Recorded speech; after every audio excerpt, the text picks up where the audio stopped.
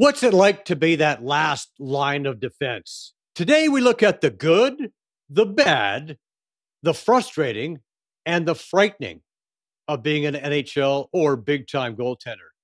Joe Tilley's Great Canadian Sports Show. Coming up!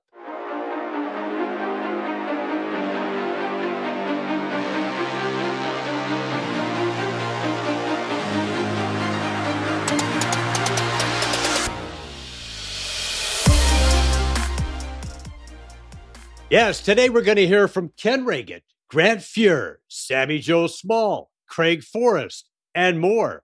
You know, former Leafs general manager Jerry McNamara was once a pretty good goaltender. He had his cup of coffee in the NHL with the Maple Leafs, but what a cup of coffee that was. But you finally did get your chance with the big club in the 1960-61 season. Tell us about getting called up to the Maple Leafs. I was in Sudbury.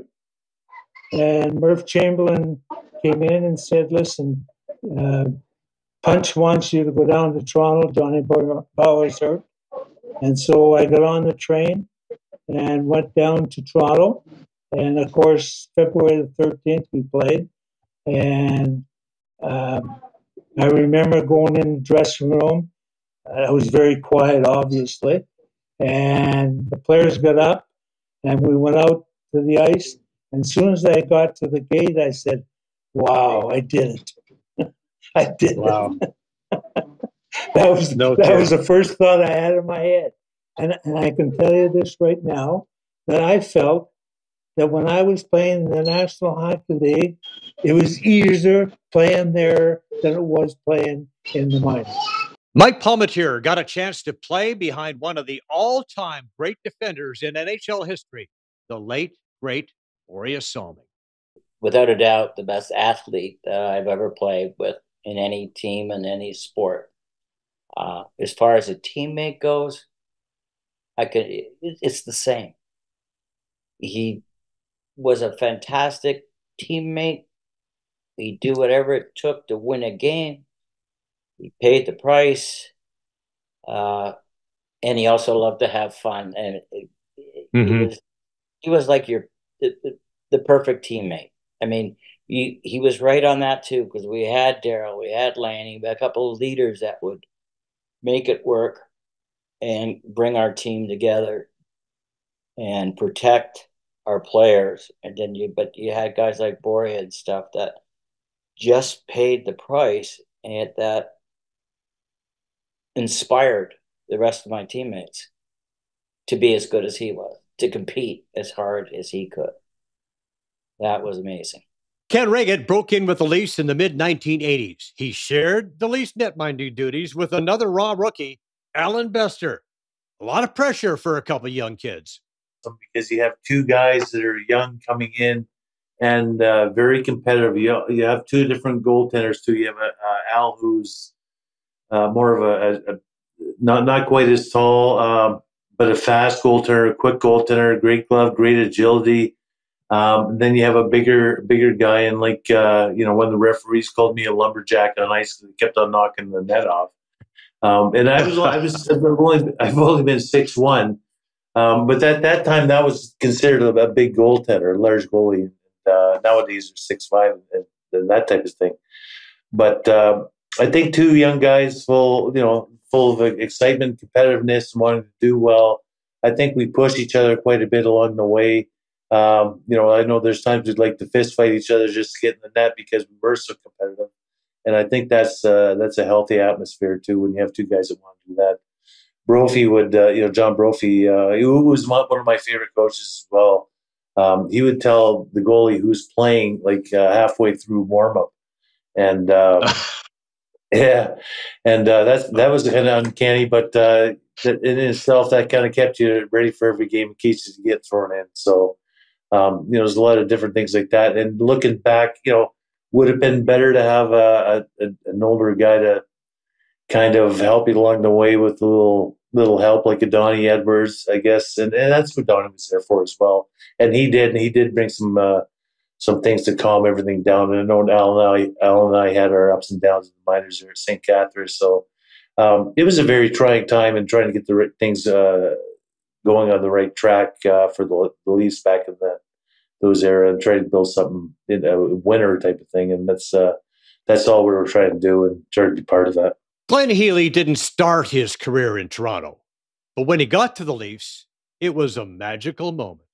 I was 5, and I was in Pickering, about 70 feet from the nuclear reactors. Probably would have had my pick a different house. Just saying. Nick Kiprio says the ball would never go on over the fence on one side, anyways, because that's nuclear side. But when I was 5, I remember skating for the first time with Gordie House skates. I remember crying at kindergarten at Holy Redeemer, which is on Liverpool Road. Doesn't exist anymore. Condos, shocking. And I remember being allowed to stay up and watch the Leafs win the Stanley Cup.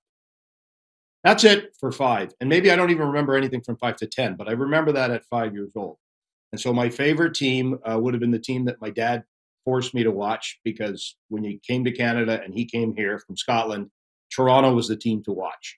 And I thought I would stay up and watch Stanley Cups from now till forever. And this is just this is like Christmas, Easter. It happens every year.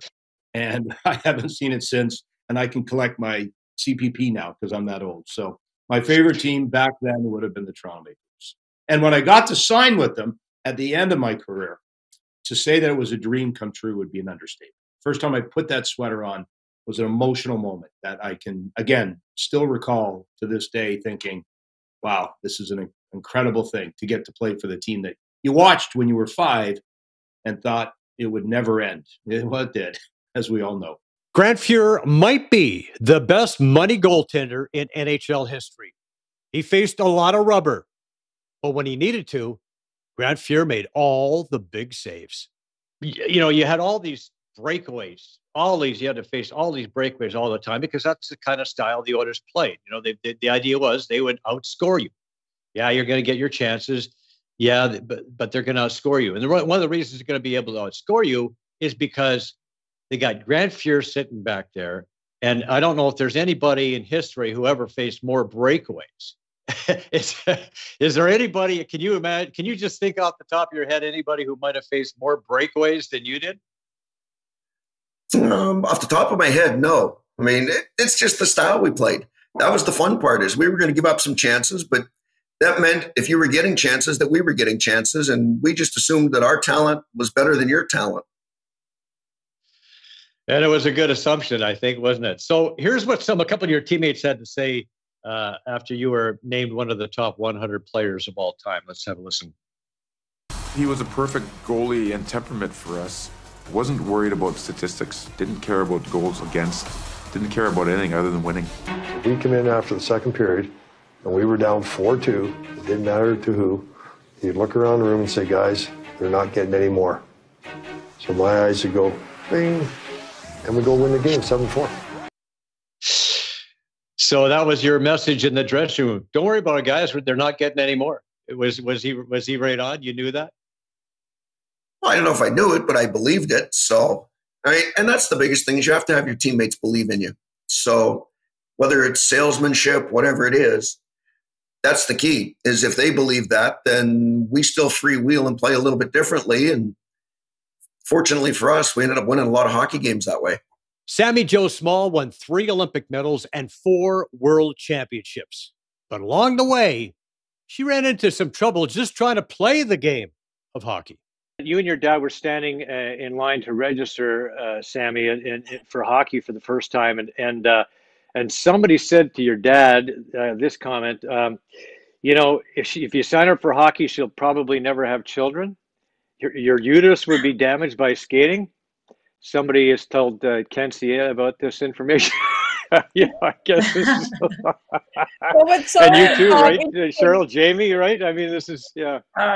What's so interesting about that time in the late 70s is Cheryl was in Ontario, and Ontario was definitely further ahead than we were in some of the other provinces in terms of allowing girls to play various different sports. But we still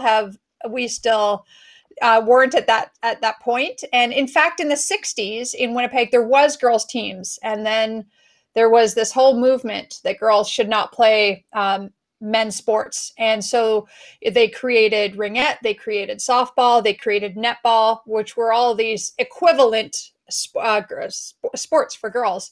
And so that was still in existence when I was, about to sign up for hockey. And it was really only because my father had a sister who had played sports, and she was older, and he kind of looked up to her. And so he knew that women could play, but there's this whole generation, and Cheryl probably had this maybe with her mother's generation as well, that didn't get to play. And then the previous generation did. It's this interesting dynamic in Canadian and North American psyche. And I know Cheryl has some pretty remarkable female athletes that she followed in her family.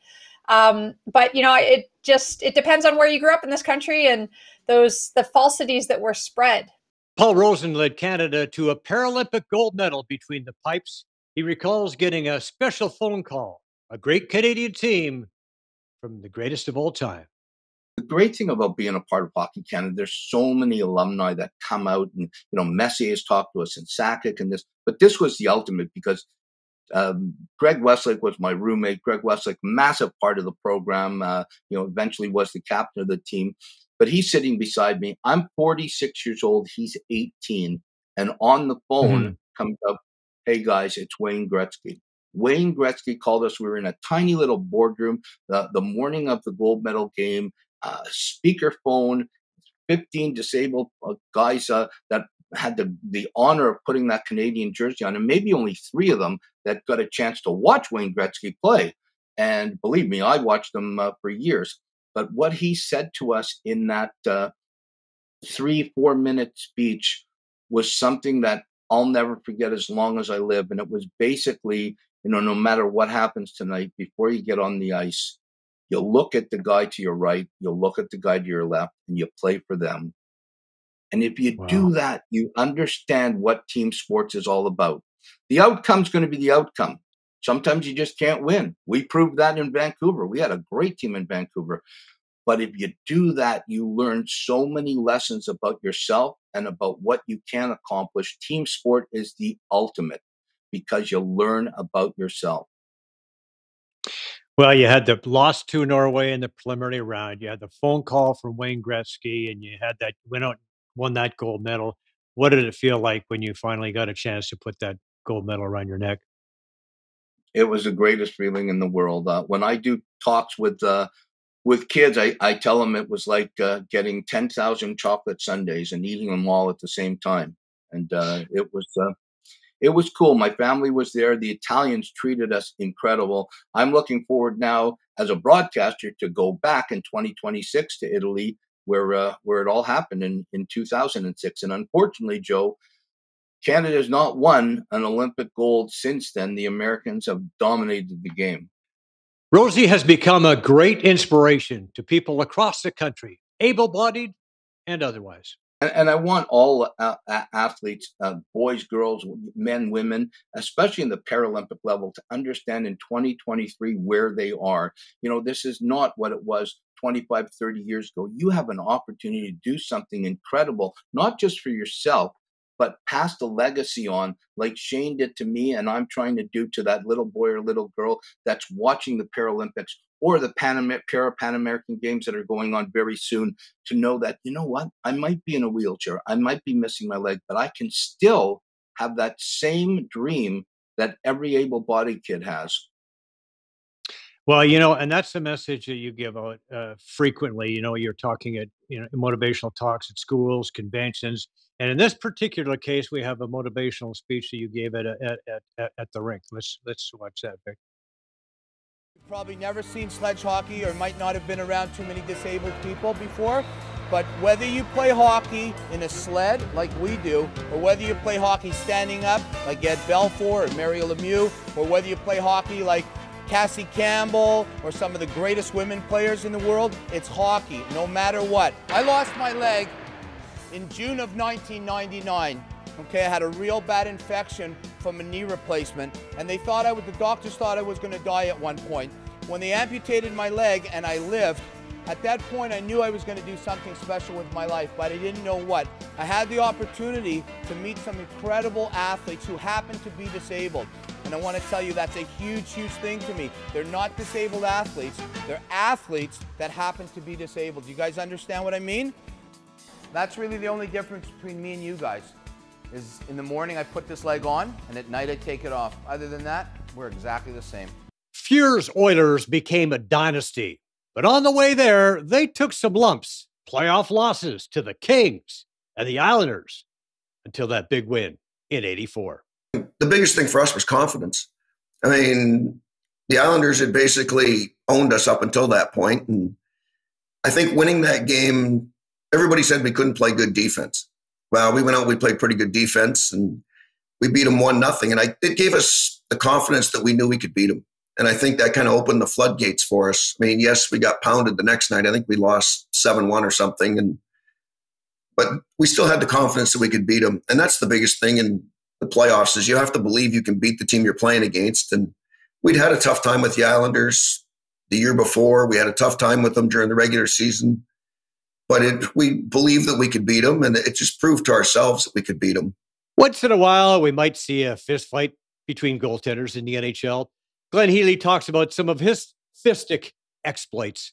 Not every goalie gets into a hockey fight, but you got into one with Bob Airy when you're facing the Penguins.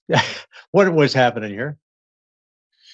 You know what? I'm 0 for 5 on my fights, and in this particular one, so you see Lemieux jumping in there, and Erie and Bobby and I, we joke about this. I mean, I was throwing so many rights, I didn't even know who I was swinging at. And when it all was kind of said and done, and you know, the dust had settled, and the referees had got in, and I think I threw 1,000 punches here, but I'm not sure. Somehow the exchange happened, and I ended up with Lemieux, and he just looked at me and goes, "What are you doing?" I said, "Sorry." I don't know. I didn't know what else to say to him. But yeah, this was, again, I can be hot-headed. My nickname in Toronto was Head Case Healy for a couple of reasons. I don't know why they gave me that nickname. I refuse to talk about it, but I might become that head case again. But yeah, I didn't do well in fights. You know, hey, when we were with the Kings, I mean, I would make my way, 200 feet down the ice, and I'd be just looking for, like, is the trainer out here? Can I grab somebody like a fan or something? And one time I ended up with David Maley. I think he separated both my shoulders. Ron Hextall desperately tried to fight me. I don't know why. I think I'm a nice guy. I at least 6 occasions stood at center banging a stick, and I would be in the net going, nope, not coming there. Ooh, staying right here. Here we go. So, but hey, I'm not a fighter, and Bobby and I laugh about that one. And I'm telling you, that no kid will look at that and go, fighting one-on-one, here's what you do. Put your head down, swing as fast as you can, doesn't matter who you hit, what you hit, goal judge, anybody. And then when you wake up, you've got one of the greatest players in the game looking at you going, what are you doing? Sorry. How about that legendary tilt between Grant Fuhr and Nikolai Habibulin? You ended up squaring off with Nikolai Habibulin. What do you remember about this night? Obviously, you weren't afraid of getting injured. No, we're never really worried about getting injured. And the funny part is Habby and I are good friends. So it's just one of those things in hockey where you have to stick up for your teammates. And if the other goalie's going to jump in, then you just have to be a part of that. I mean, it's all part of supporting your teammates. Well, this seemed to be becoming a thing here with you in St. Louis. Another brawl. This time you're going to get into it with Patrick Waugh. Did you feel you got a little feistier in your old age? Well, I don't know if I get any feistier. It seems that teams used to end up in more brawls. I mean, in Edmonton, we had 5 or 6 tough guys, and teams really didn't want to brawl with us, whereas some of the other teams, it seemed to happen a little more often. But at the same time, we were having fun, so that's all that mattered. Craig Forrest was a keeper of a different kind. The greatest soccer goaltender this country has ever produced.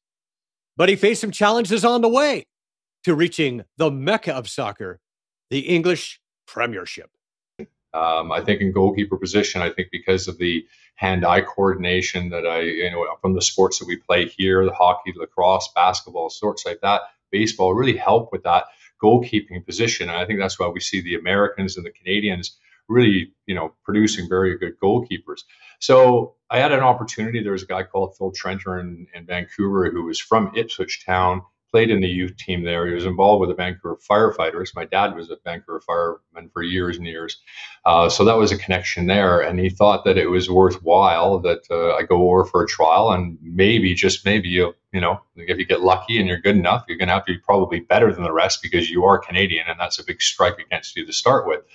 So that's what I did. I took my opportunity. I went over there at 16, and it's almost late these days, but at that time it was really, difficult cutting the umbilical cord from your family and your friends. And it was such a different time. We couldn't do things like this on the internet and Zoom calls and things like that to keep connected. Right. So it was a real disconnect from your family.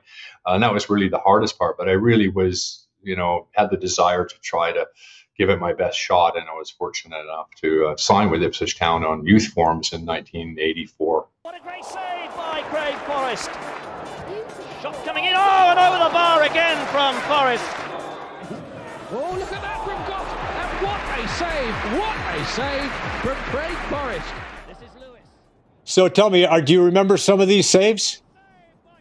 I do actually. I remember most of them. That last one here, that was Andy Cole. He was playing for Bristol City at the time, and he actually went to Manchester United. And a later date, on one of my poor days, we got absolutely hammered by Manchester United 9-0, and he got 5. So on that particular day, I did okay. Roy Wegerle there, American guy playing for Coventry City, and this game here was against Germany before the 1994 World Cup, which we did really well. And then obviously this was saving a penalty kick off Espria, the Colombian that was playing for Newcastle United at the time, and that was in the Gold Cup final. So yeah, some big players we played against, and some big moments we've had internationally and obviously at club level as well.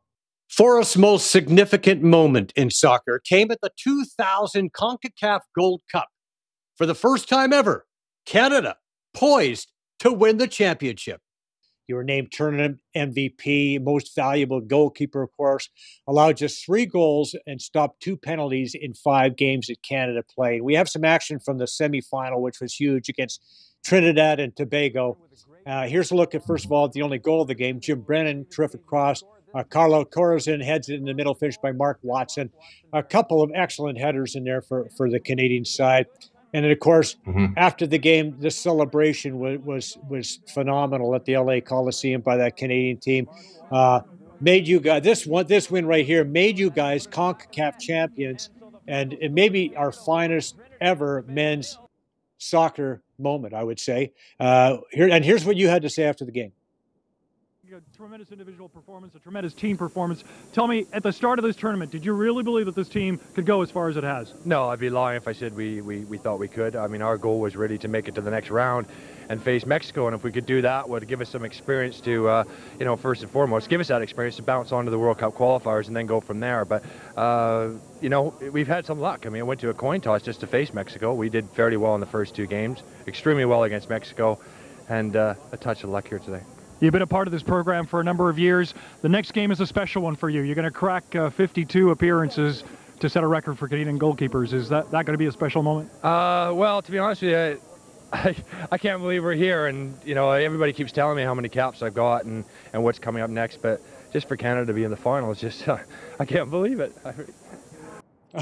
A very emotional moment for you. Very emotional. It was freaking awesome. I love watching that.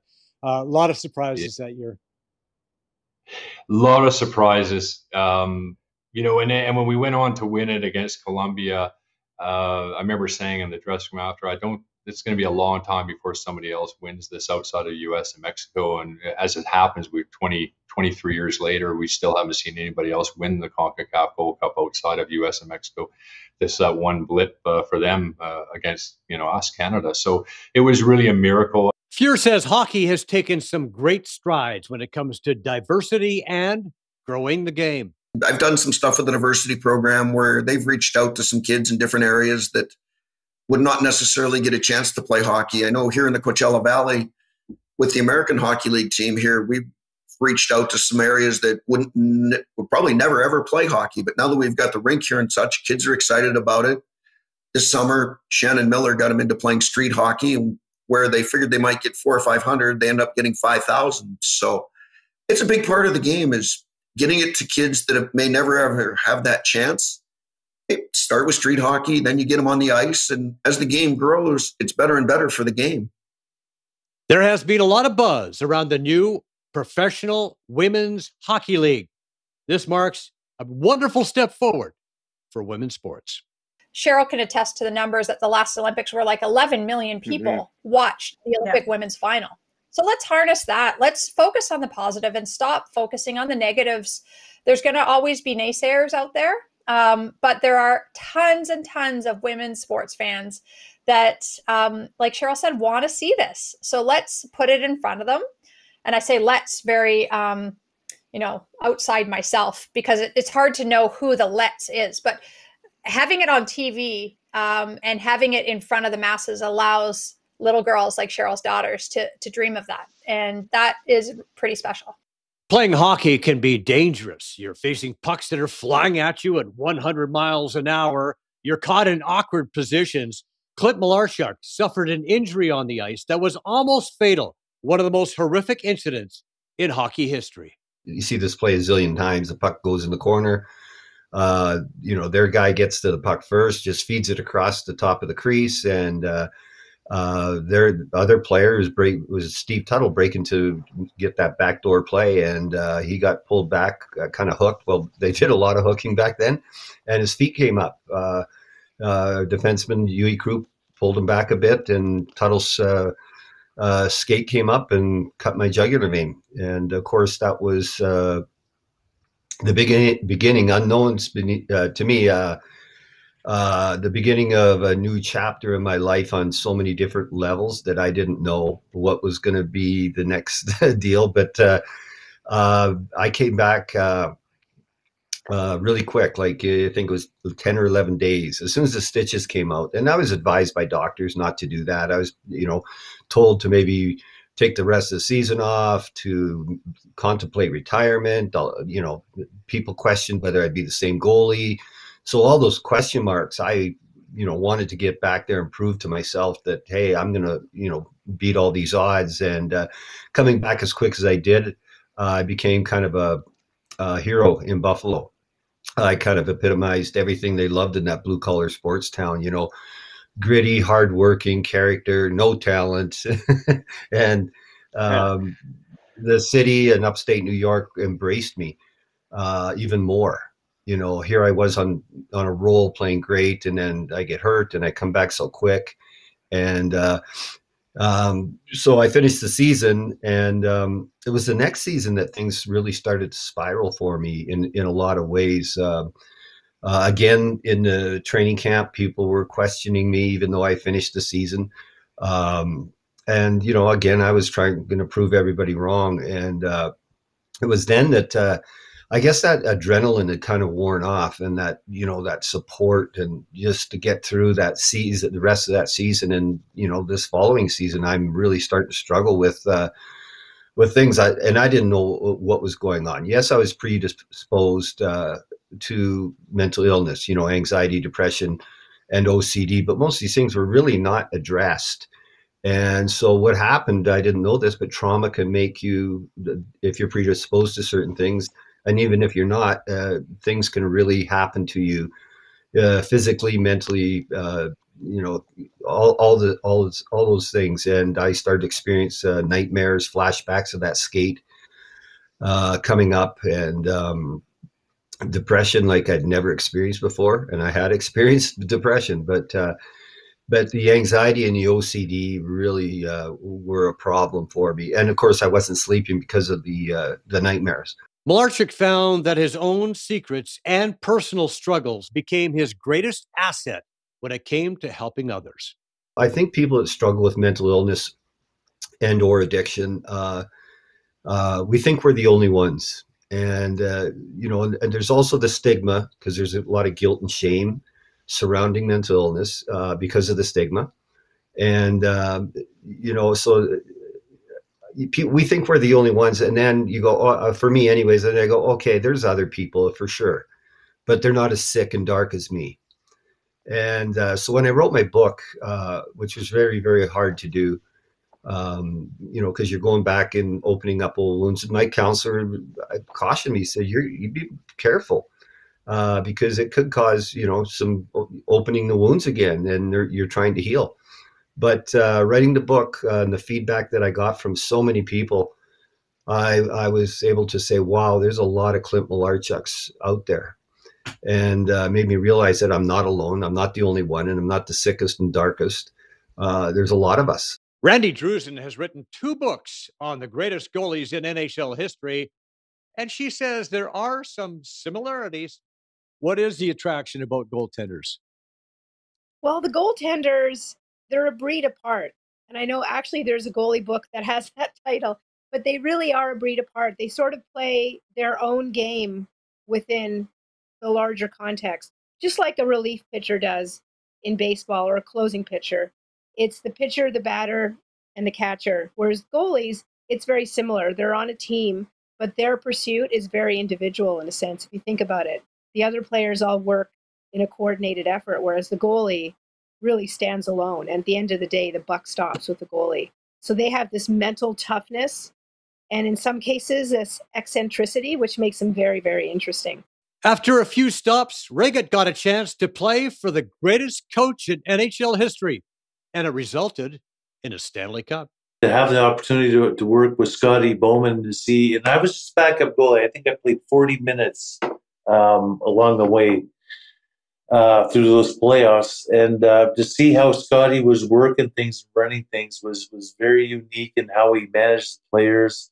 To see how at that level, the NHL level, and how the guys prepare for games, and how much to the finest detail the little things matter. Like even if you're the backup goalie, and that was me that year, and when I played years in backup goalie, but you realize how much you have to help the guys. You have to be there as emotional support, stay out in the ice, and make sure they're ready to play and they're firing, and you got to make sure you're ready too, because the last thing you want to do is get thrown into a situation or a game and you're not prepared to play.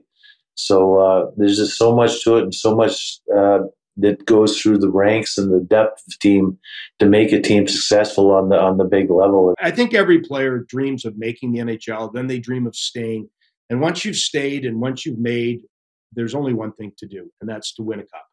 And the players that get to win it, it's the best thing that they'll ever have happen, next to having their first child or their second child or third child. But there's not many emotions in your world that are better than that. It is, and for every player that laces on their skates, left skate first or right skate first, that's your top of the mountain.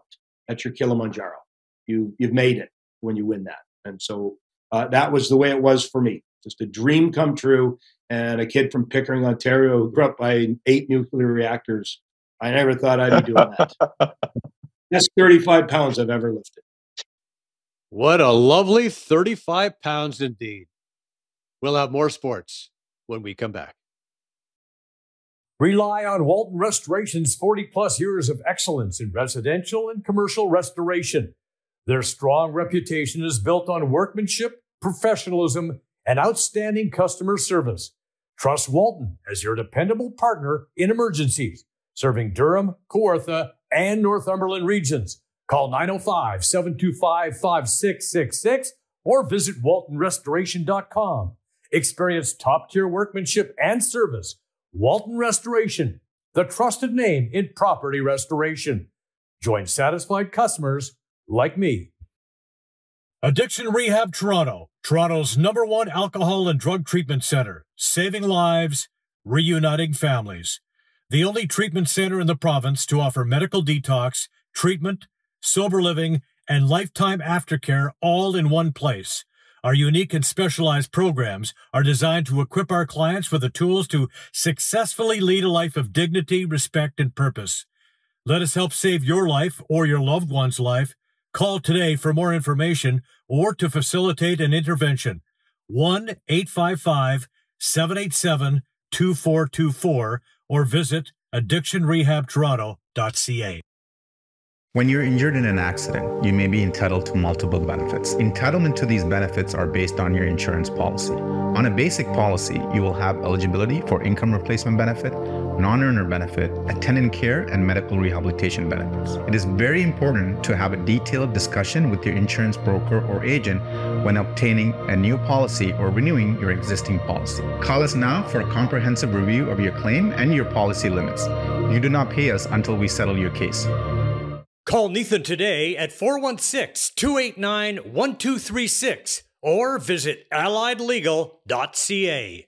And we want to thank all the folks who make this show possible. These are friends, trusted business associates, and all-around great folks. We highly recommend them all. Thank you for your support of Canadian and local sports. A reminder that the show is available on iTunes, Spotify, Breaker, Radio Public, Google Podcasts, Pocket Cast, as well as the Spanglish Network, Zingo TV, and Buzz TV Live. Also, check out the show on YouTube.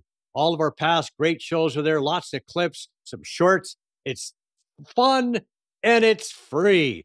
Thanks once again to all those great goalies for being on the show. Thank you for watching. We'll see you next time.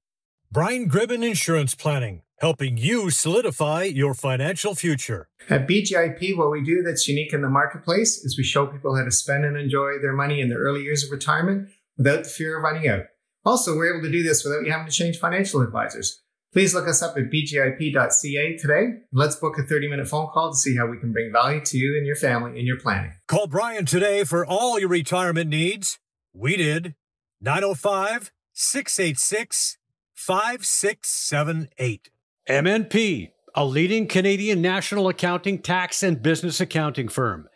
MNP proudly serves and responds to the need of their clients in the private, public, and nonprofit sectors. Through partner-led engagements, MNP provides a collaborative, cost-effective approach to do business and personal strategies to help people and organizations to succeed across the country and around the world. With local offices in Oshawa, Mississauga, Burlington, and more, their team is here to support you. Visit mnp.ca today to learn more. Rooted in 60 years of tradition, Sleepy Hollow is a private golf club with a friendly community of members just minutes from Toronto. With mature trees and rolling fairways, Sleepy Hollow provides a challenging and enjoyable experience for passionate golfers. Enjoy great golf, amazing dining, and a picturesque patio second to none. Visit sleepyhollowcountryclub.com. Joe Tilley here. My wife Penny Claire and I recently took an amazing trip to Egypt and Jordan with Trip Oppo. And here are our top 10 must-dos. Number 2, visiting the Egypt Museum. It's a must-see for anyone interested in ancient Egyptian history and culture. We were blown away by the amount of history and information on display. I would highly recommend that you book your next trip through Trip Oppo. Call them today. Guests on Joe Tilley Sports receive a gift certificate from Classica Imports. Top of the line imported men's clothing. Check out the Classica Essential Collection now. Go to shopclassica.com.